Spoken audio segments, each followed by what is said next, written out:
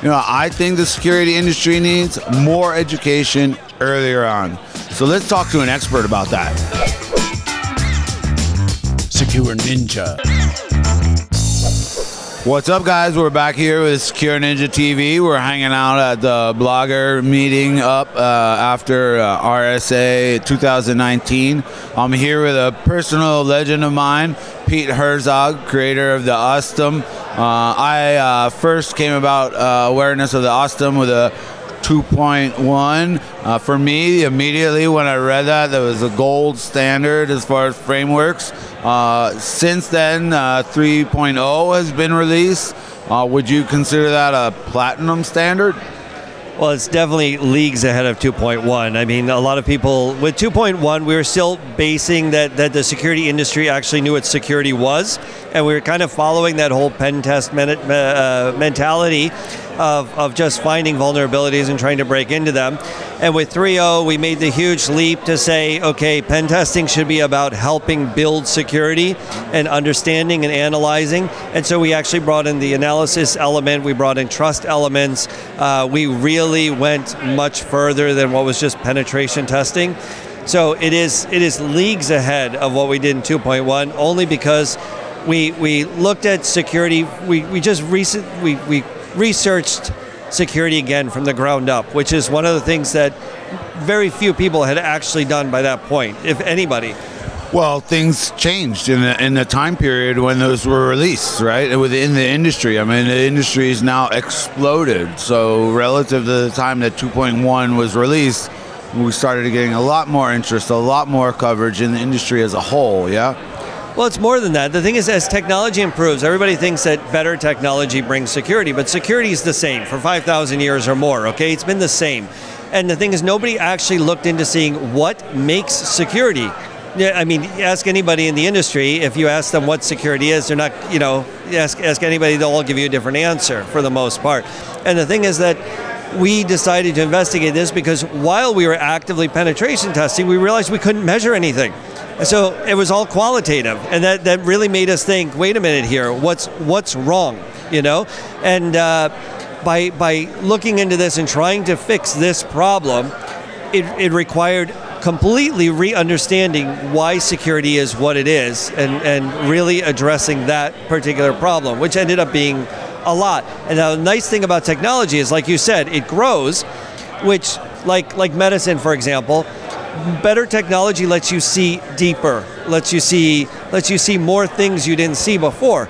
And that's what better technology did for us. It let us understand security in a way we hadn't before. That a lot more people were online, a lot more people were doing things. Now we had a lot more research, in the sense that we could actually see what was really happening. And we learned that best practices were something that somebody was doing, saying it worked for them, and everybody else was copying. It didn't necessarily mean that it was the right thing to do or worked for everybody. And I think that was really the big leap that we made. Similar to medicine, the fundamentals stay the same, yeah? Right. The fundamentals, security is security, and the things that we've learned for 3.0 are not going to change, and they haven't. They might improve as we get more knowledge. I mean, that's what a science is, right? So once you understand something, you can improve upon that knowledge.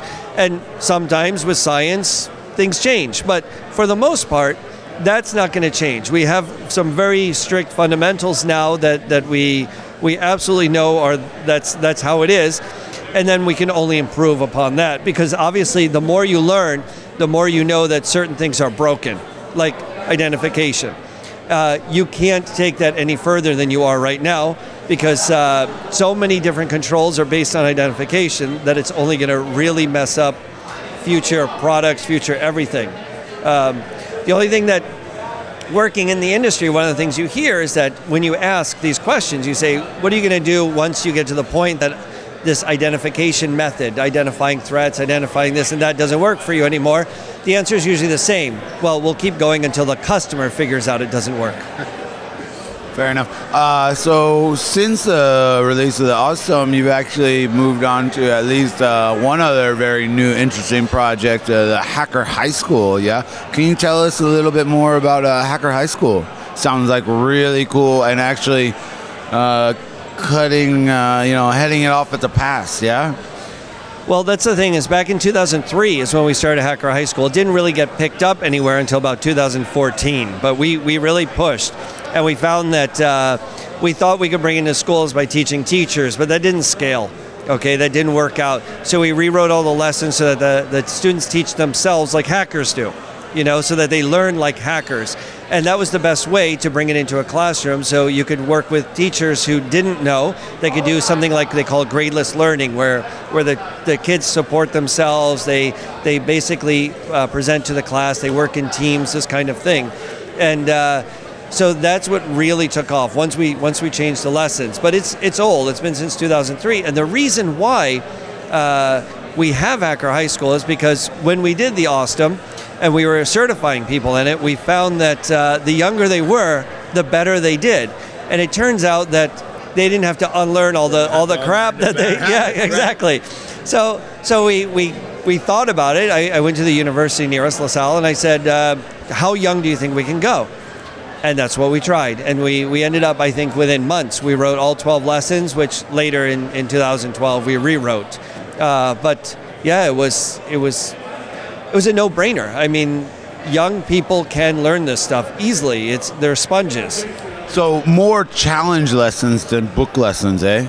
Oh yeah, I mean, teens, one of the things that took so long so in 2009 we already knew we had to rewrite the lessons, but we didn't know how teens learn and think. So we had this whole section within ISACOM, our organization, where we called it neural hacking. So we tried to figure out how the brain works and the tweaks that you can do. And of course, the biggest focus was on teens. How do teens learn? Well, they learn through narrative. They learn through exercises and repetition. They learn through, there's a lot of different things that's different than adults.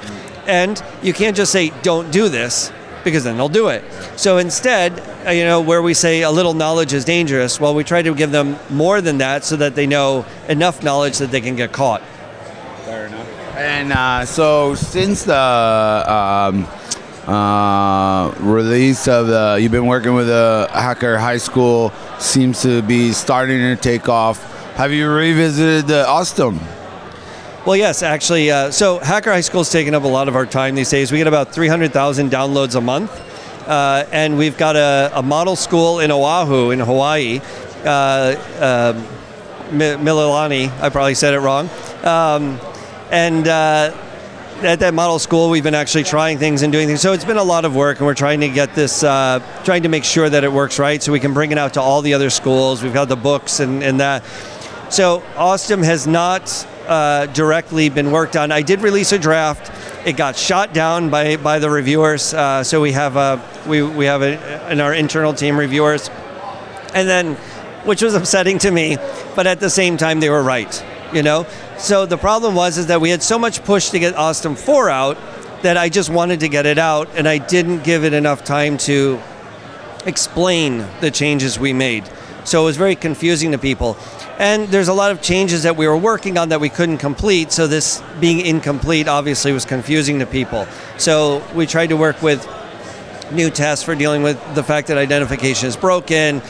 We have new methods for improving how penetration testing is done to understand which controls are missing. And basically, and I know the industry hates to hear this, but to stop relying on vulnerability management, patching, and logins, passwords, security training as your default one stop for preventing security problems, because you can't outrace the criminals.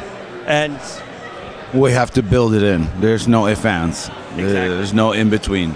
Otherwise, we wind up in the Dutch boy situation, right? And we only have so many fingers. Yeah, that's absolutely true. So what we're trying to do is show them through better testing and analysis how they know and make it easier for them to fix things. Deal with, for instance, vendor security, where you can't test them directly. So we came up with an indirect test that still uses the OSSTMM and uses attack surface metrics and trust metrics. So you can come within anywhere from about 5% off from an actual test, from testing somebody, but you would actually know if this vendor is secure or not, without actually having to penetrate. And so if I could just ask a personal question, I think you have some juniors yourself. So what's that like? Are they have they been through the Hacker High School program, and do they lean on dad to do their homework and that kind of stuff? And is that exciting for you to see your little ones kind of follow in your wake?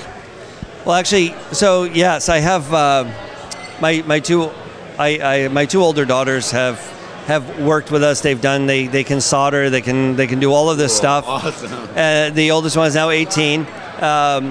They have hacker in their blood for sure, because when you're a hacker, you live as a hacker. You're always trying to test things and improve things, and I'm always encouraging them to just try it, you know? So that is true. I've got two younger boys then. I've got 4 kids altogether, and they're coming up through it. You can see their excitement when they do it. The problem is that there's too few schools picking up Hacker High School. So I can't just give them the official program. I can't just enroll them somewhere, which is what's needed. Instead, they actually just have to work with me, which is good. I mean, it's like an internship, right? It's just not a formal learning, which other kids could have if their schools adopt it. Well, I mean, it's one thing I've always seen in children is that, you know, children are not afraid to fall or fail. Why? They're closer to the ground, so it hurts less, right? So they're like, let's do it again. I remember I was snowboarding on the mountain. I would throw anything I wanted. Well, why? Well, because I fell much shorter. As I got bigger and I had to fall a lot harder, similar to as an adult, well, I don't want to make those mistakes. That fail feels a little different than when I was younger. Yeah, absolutely. But the problem is, right now we're dealing with society that gives them rewards for trying and not succeeding. So they have no real incentive to keep trying again and again and again because they've tried, right? And this is a big problem that we're fighting against, because the hacker mentality is to keep trying until you do it right. Keep trying something different. You're going to fail a lot, but eventually you'll succeed. It's like the scientific methodology, but instead of accepting the conclusion, you try something else to get the conclusion you want. I think that's about all the questions I have. Is there anything you'd want to add? I would love to. I would just love to see Hacker High School in more places. I think that there's really there's room for this in schools. It's necessary. You have all of these people in technology, all these kids who have no clue what they're doing. The cybersecurity field is way open in hiring. We need so many new people. From different, I hear everything from 2 million to 2.5 million by 2020. I don't know where they come up with the numbers. But the great thing is, college isn't for everybody. And getting into security at least gets you an income, a decent income, until you want to go to college, or maybe you do go to college, but this is a way out and actually pay some of those student loans. Fair enough, sure. Well, thank you again so much for your time. It's really nice to meet you, Pete. Really personal legend. You're doing great stuff. Hope to be a part of it myself, and really want to thank you for your time with us. You're welcome. Thanks a lot. All right, it's a wrap. Thanks again for tuning in. Be sure to subscribe below if you're not already. Again, I'm Lady 3 Jane, and I'm out of here.